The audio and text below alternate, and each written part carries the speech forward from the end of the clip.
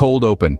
Picture this. You're at the checkout line, the cashier swipes your card and your heart skips a beat. That's the power of credit, folks, but is it really as smart as it seems? Next time you're tempted to swipe that shiny plastic, remember this. Credit is not free money, it's a loan, a promise to pay back later what you owe now, plus interest. So, while that new pair of running shoes might give you an instant adrenaline rush, your wallet might be feeling the pinch later. Also, consider this. Being credit dependent can impact your financial health.